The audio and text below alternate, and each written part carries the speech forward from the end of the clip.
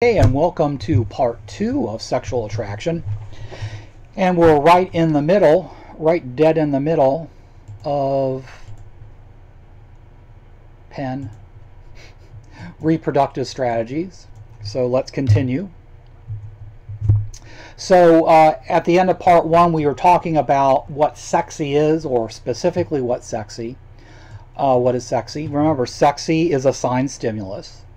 So this is a stimulus that's going to trigger attraction, which is the fixed action pattern. And so for men, sexy or the sign stimuli are youthful, healthiness, and signs of fertility. That is, we think about evolution this way, and we can think about modules this way. Let me lay out a full description. Let's say that you're a man, but during early on when you were a zygote, during some cell division, a mutation occurred, and that mutation caused a change in the gene associated with finding youthfulness sexy. And again, this is evolutionary theory, basic evolutionary theory. These changes are caused by mutations. And then what happens is the mutations occur. They're either unadaptive. If they're unadaptive to the environment, you die off, and you die off with that unadaptive gene to yourself. However, if you have a mutation and that gene is adaptive, then that is going to make you more likely to survive, more likely to thrive, and more likely to have children and grandchildren and pass on that gene to future generations. And so you have mutations. Unadaptive mutations die off. Adaptive mutations allow you to live and are passed on to future generations. So as an example, let's say that as a man you develop a mutation that says that you are attracted to women in their 60s or 70s, and so that you want to have sex with women in their 60s or 70s. And you do that, and what happens is you find that attractive. That's the sexy sign stimulus. And so what happens is you have sex with women who are well past menopause, and so they cannot have children. And so the gene, the mutation that says be attractive to older women, that dies off in your generation with you. And that's how evolution works. And so that's how men came to see youthfulness, health, and fertility as sexy. Because at some point in the last 10,000 years or longer than that, but most evolutionary psychologists think a lot of these modules popped up in the last 10,000 years during the stage where human beings were starting to practice agriculture or herbiculture, along with being a hunter-gatherer. During the last 10,000 years or so, a mutation occurred. This mutation basically said youthfulness in a woman and some trait in a woman that we would classify as youthful. And I'll probably get to that in examples in a minute or so. That is attractive. That is sexy to you. And so you're attracted to that, and the attractive behaviors may lead to a relationship and intercourse. And then that gene for that module is passed on to future generations. That's how that's how evolution works, in case you need a refresher. Likewise, for women, they will see as sexy and be attracted to men who have successful genes. And these will be genes which cause physical powerfulness, intelligence, and social dominance. So women will be looking for men who have evidence of these traits, being physically powerful and being able to dominate other men physically and the environment physically, being intelligent and being able to dominate the environment and other people through intelligence, and then also the social intelligence to become a dominant member of your social group. And these are the sign stimuli that women will find attractive, which will cause them to be, no, wait a minute. These are the sign stimuli that women will see as sexy, which will cause them to be attractive to certain men. So what specifically am I talking about now? Well, I talked about that last week. Remember, Cunningham looked at men making ratings of women's faces, and he found that men found as attractive, and also he had them rate reproductive measures, such as how fertile do you think this woman is, how likely would they have an affair on their husband. So men rated neonatal features as as attractive. That is, larger eyes, mature cheekbones as attractive and expressive features. And so a couple of these definitely are reflecting what I'm talking about. That is, men will see youth as something that is attractive, and so the neonatal features, Cunningham found, those are youthful features. Then men will find signals of fertility attractive.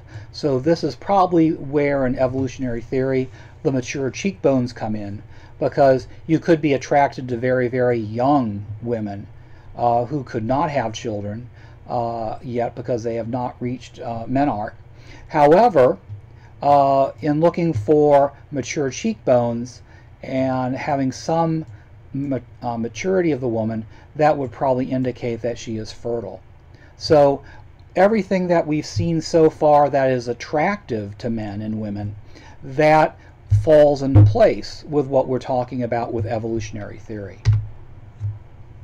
And Mounts and Jenin, we talked about that, where women were rating men's bodies, and they found that the taller the men were, the more attractive. And this is because taller men are visually dominating. That is, they are taller and stand out, and there's a lot of research on how the taller person in a group is automatically seen as a leader or automatically seen as an influencer of the group. And then, of course, taller people are usually more physically stronger than shorter people. Then they also found that a larger shoulder to waist ratio was more attractive, and that means higher level of upper body strength. And large penises, well, this may sound like a joke. It really isn't. I don't want to get into that because there's a whole lecture I could give about penises, very seriously, about the differences and what they mean, but that's another lecture for another class. But again, we see that what we've seen so far in this class about what is attractive in men to women, this also falls into place with evolutionary theory. And so let's talk about your dating survey. I'm recording this before I even put up the dating survey, but I've been using the dating survey for about 20 years, and so I am making some predictions about what will be on it. And let's see, and these predictions are mainly based on evolutionary theory. So let's see how well these predictions fall out. Well, first, the prediction I'll make is based just on my experience of 18 years here at York College. The York students are going to be generally shy about this, and I don't know how many people are going to do it, and they'll generally be shy about getting into the whole role play of this is a real dating a dating site post or whatever you call that. Oh, outline, whatever, profile, a real dating profile. So we may not get people really giving a lot of information or being honest, but here's generally what I predict. Men will often give their height and weight measurements in their description of themselves. And they're going to more often mention sports or physical activities in describing themselves. And of course, what this is doing is giving information about their height and general health. And so somebody who is tall but a moderate weight, that would be somebody who possibly may be very physically strong. So when we see people, men give that height and weight, that they're going to use that to convey or signal to women that they have that physical dominance and that physical strength. Likewise, they'll talk about sports and physical activities. That is, I go whitewater rafting to illustrate the fact that they are physically fit and capable of handling situations like that. Also, men will mention jobs, and they're also going to mention possessions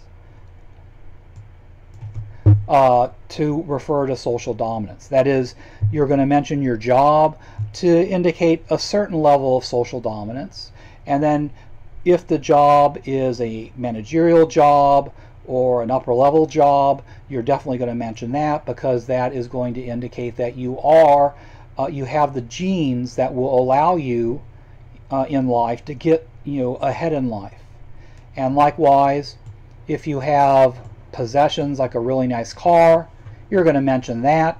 Too bad we're not doing photos, because if you look at dating profiles on the dating sites, men usually will take photos of themselves with cars if they have nice cars to show off their possessions.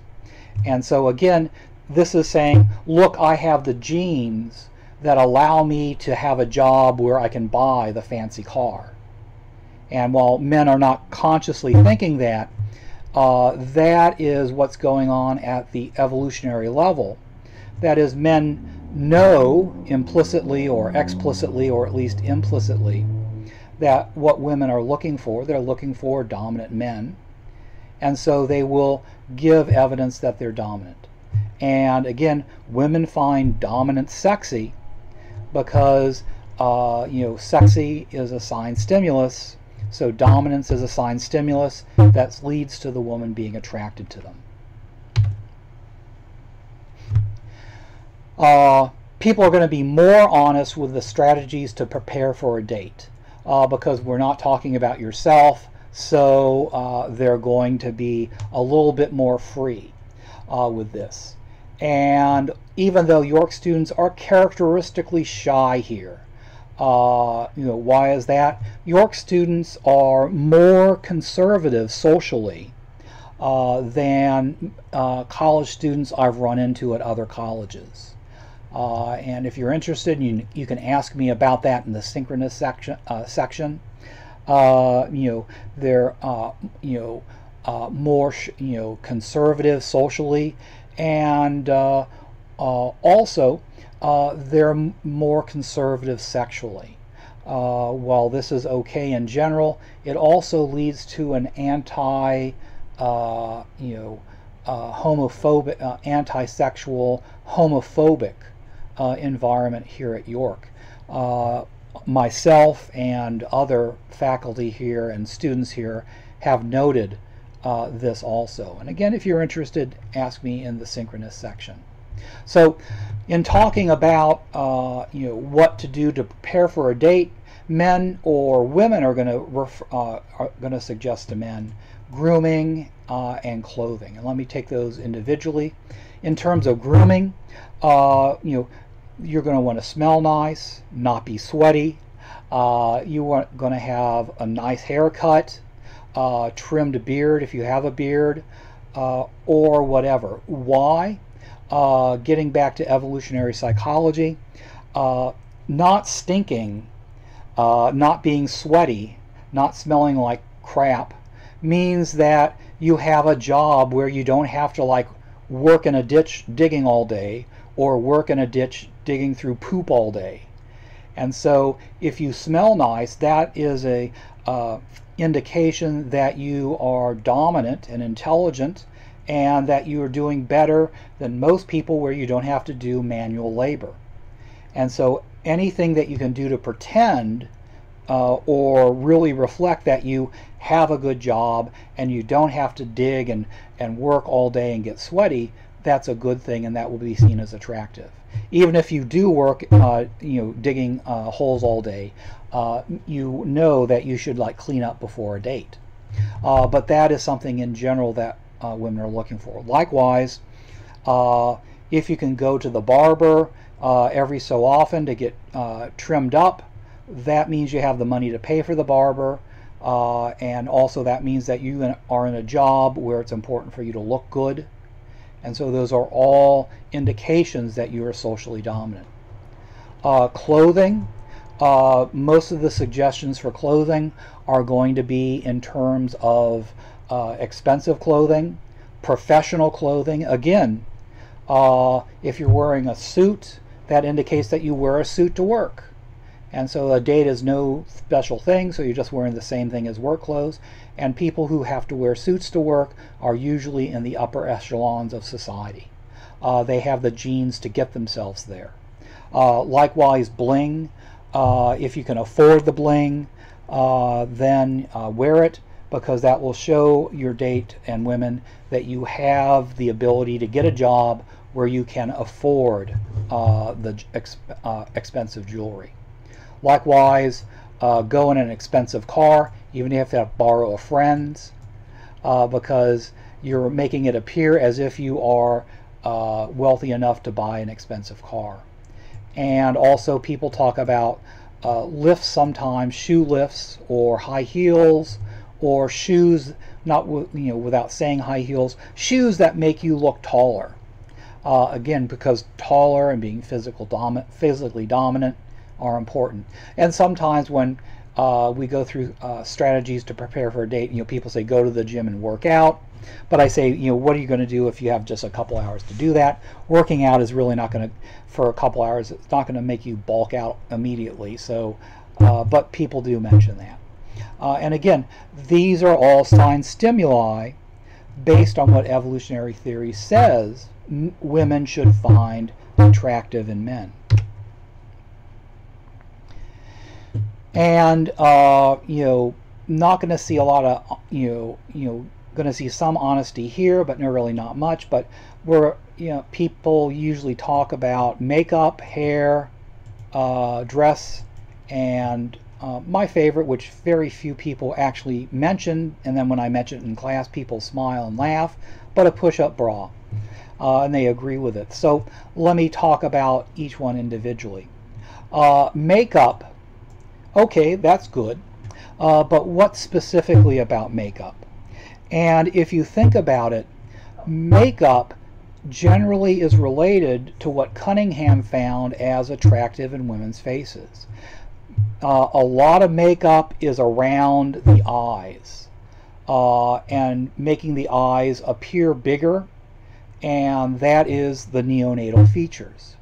Also, you wear makeup to emphasize your cheekbones. Again, Cunningham talked about mature cheekbones.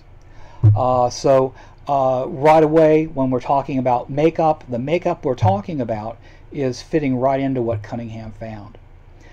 Hair, Cunningham didn't mention anything about hair, but remember I talked about health. And you can tell a lot about how physically healthy someone is from their hair, and it's really hard to hide it. And of course, you could wear a weave, you could wear a wig. And again, that is a woman's version of borrowing your friend's really expensive car. You're making yourself appear healthier than you really are based on your hair. And so, again, finding a woman who is healthy enough to have a child and raise the child, that is something that you're looking for. The dress, the less the better, to show off some skin. Why is that important, evolutionarily speaking? Again, health. You want to see skin to get a sense of how healthy the person is. This is gross, but it's absolutely true. 500 years ago, 1,000 years ago, it would be very common. You'd be talking to somebody, and while you're talking to them, a worm would poke out of their skin and crawl out and drop off onto the ground. That is, we are doing really well as a race in terms of parasites now, as we have forever.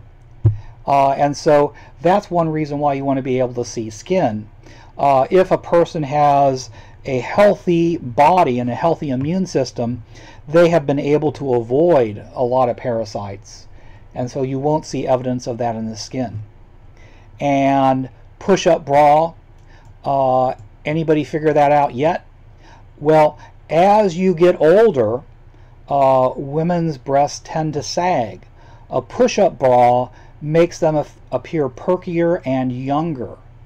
And so, of course, one of the evolutionary markers I talked about was youth and youthfulness. And so a push-up bra making the breasts appear perkier and uplifted makes it appear as if you are a younger woman than you really are. So in the dating survey, you see, generally everything I mentioned about evolutionary theory plays out in the dating survey, except what doesn't fit. Usually we'll get these. Men will describe themselves as interested in a family, being reliable, being caring. This is interesting.